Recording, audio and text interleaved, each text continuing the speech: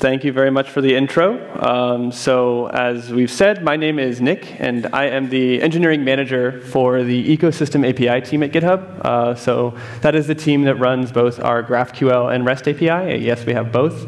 I've worked at GitHub for about a year, so the GraphQL journey actually started before I even came on. But I've been shepherding it and moving it forward. And when we talk about GraphQL, we use the word platform a lot. And I want to go into that first to kind of talk about what we mean when we say platform. And it's more than just code hosting. It's more than just code.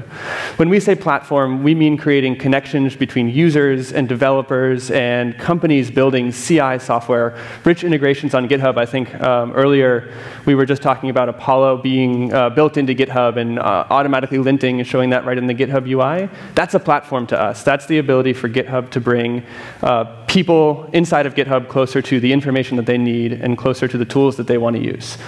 And kind of what does that have to do with GraphQL? We brought out GraphQL out of a desire to get closer to our API consumers and to create deeper hooks for them into the GitHub UI. Being platform first and being platform native, or whatever the term you want to use, is more than just providing a REST API and letting people pull data out of GitHub and create comments.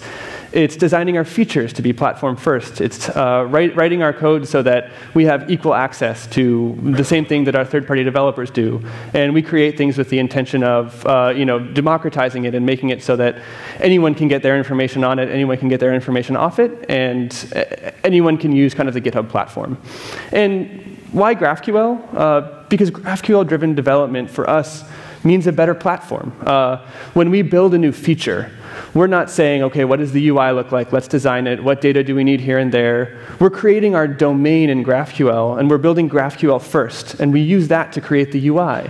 We use that to create the API. We use that to create the REST API. And we use GraphQL as a utility for designing features for all of our API consumers. In essence, when I think about it, I think that GraphQL helps us treat every customer as being equal on our platform. By standardizing on that layer right there of GraphQL, that domain becomes the API that everybody uses by default. Underneath that, we can change the implementation of something out. We can add caching. We can change data structures. We can do it all transparently because GraphQL provides that domain on top. And to us, this is incredibly important for platform-first development because, like I said, it means everyone is equal. Everyone hits that same schema. Every integrator, every customer, everyone who builds GitHub.com gets to use the exact same domain. But underneath, we can kind of do whatever we want. We can swap things out. So going into this a little bit more, I kind of want to talk a little bit about our GraphQL timeline. As was mentioned, we were early adopters, I would say. So early 2016, we shopped around and we said, we've got this REST API. It, at that point, was about 6 years old, kind of bits and pieces bolted on. Every new feature came out with the REST API, sometimes right after we built the feature, sometimes 6 months after we built the feature. We weren't necessarily paying a lot of attention all the time. So we set out and we said, OK, what can we build? What can we do to make sure that we are building a platform, that we are doing the best thing for our users and the best thing for the people integrating against GitHub? And so, my mic fell off. And so we looked. We looked at OData, we looked at Falcor, we looked at GraphQL, and we loved the simplicity of the spec. We loved that it was neutral, but that we could use it to model our domain. And we built a very small, simple proof of concept that has never seen the light of day. We loved it so much that we kept working on it. And in September of 2016, just a few months later, we released an early access public GraphQL API. About, I think that's 6 months later, we said, OK, this is working. We're adding schema. Everything is going well. Let's bring it generally available, and let's bring this public GraphQL API to the world. But the public API isn't the only place that we use GraphQL. The public API is actually just a small sliver, which brings me to my next topic, which is where does GitHub actually use GraphQL? Is it just the public API? The answer is no.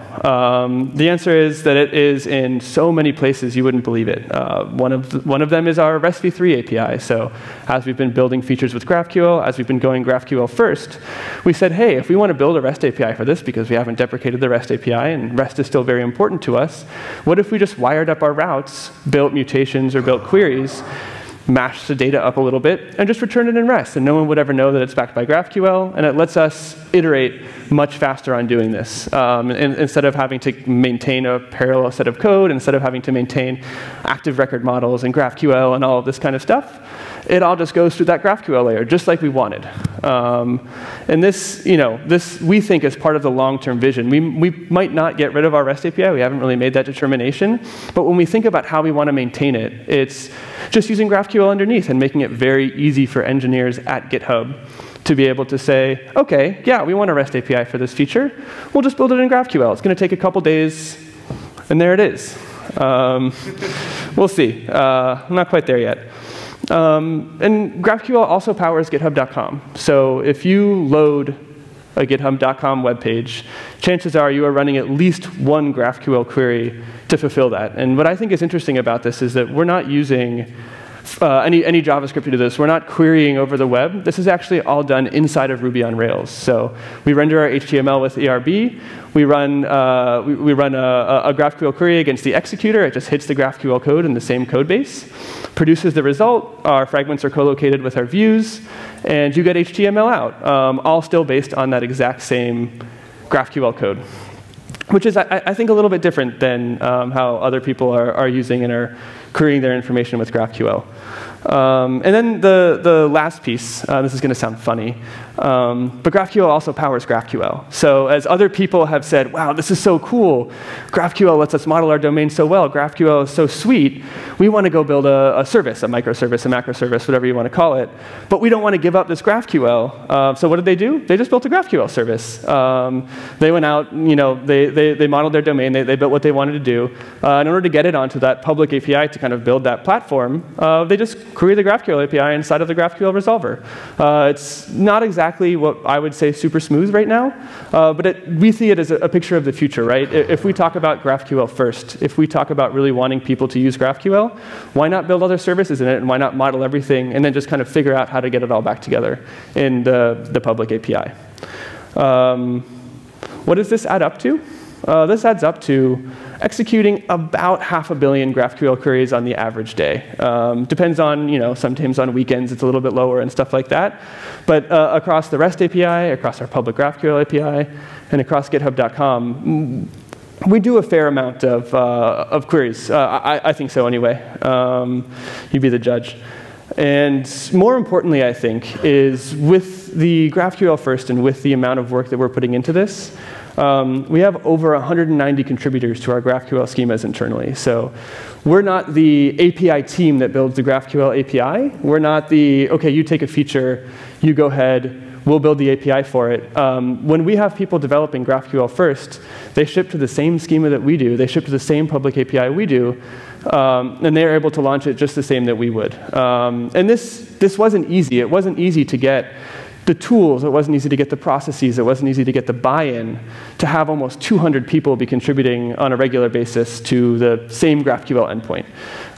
In fact, when we first started this, I would say a lot of GitHub was very, very, very skittish about GitHub. They weren't sure, is this something that we should go all in on? Is this something that we want to be using every day? And it caused a lot of friction. Going GraphQL first was not something that was easy. These are actual issues that have been opened up in places. They were worried that it was going to make their code more complex. They were worried that the tools weren't developed enough, but they were just butting up against something that they didn't understand, they couldn't debug, and that was opaque to them. So we had to go out and we had to say, OK, let's prove the value. Let's demonstrate that if we do this right, if we go for this GraphQL API, we can do all sorts of things. People can be more empowered to use the API. Features can be built faster if we learn GraphQL. But that wasn't easy. That was very, very much not. And it further was compounded by the fact that taking an existing code base, GitHub's been around for 10 years, and then GraphQLizing it, right? If you want to build a feature, chances are you're touching other features in the code base. that probably means you might have to add some GraphQL schema for a feature that's existed for 4 years to make sure that you can access that part of the database, to make sure that you're going kind of GraphQL first, GraphQL native.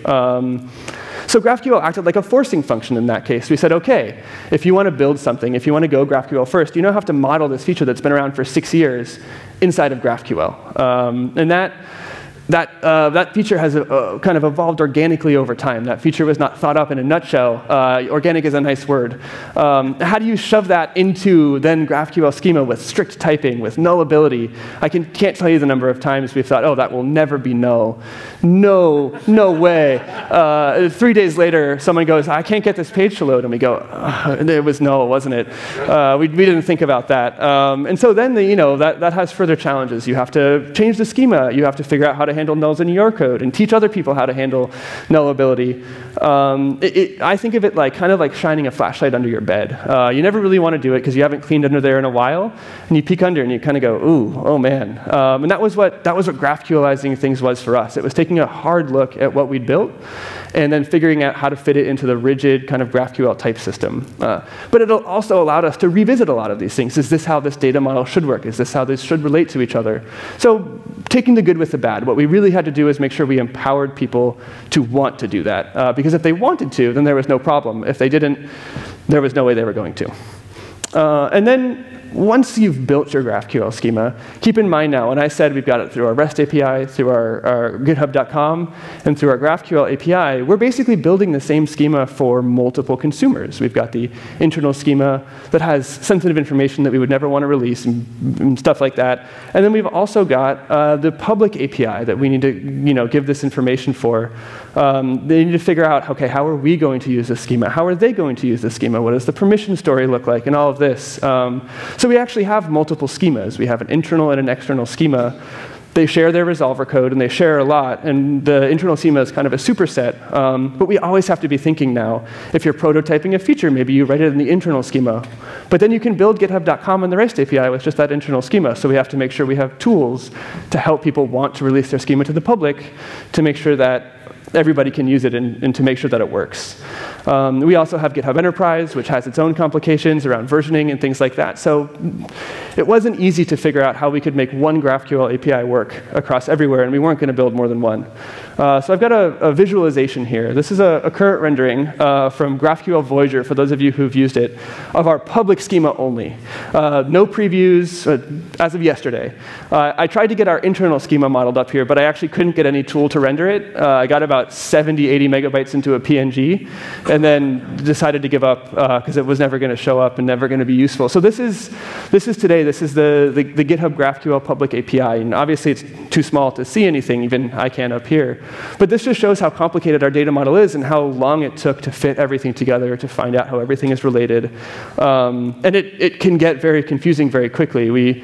Half of the questions we field are, how do we build this with GraphQL? The other half are, how do we get this information out of GraphQL to build our view or to build the tools that we want?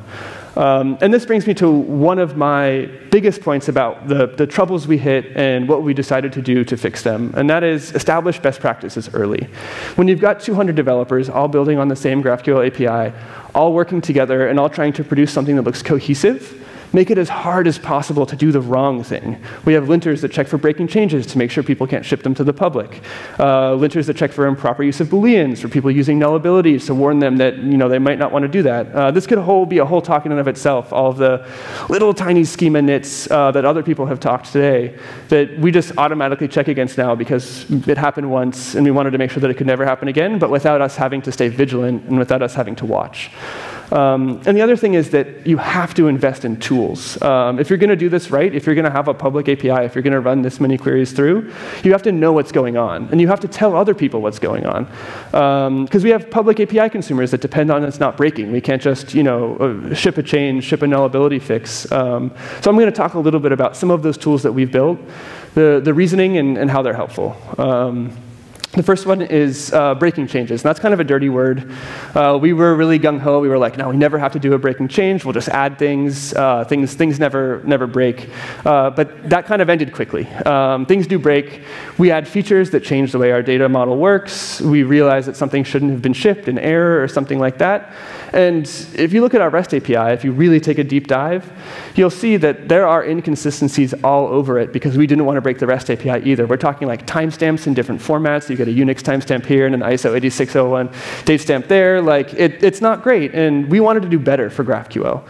So what we sat down was, and we figured, what do people who are querying the GraphQL API need? And we said, well, they want to know when breaking changes are going to happen. It's got to be predictable.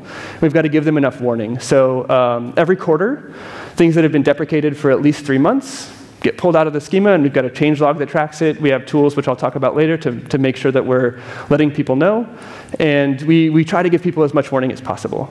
We also track positive changes. So thanks to the power of GraphQL, we're able to check the schema every night and say what's been added. Make a blog post, make an RSS feed, so that people can just kind of stay abreast. If Google Reader was still around, you could subscribe to it, and you could say, hey, look at that. The URL field was added to label today. Oh, I've been looking for that, or something like that.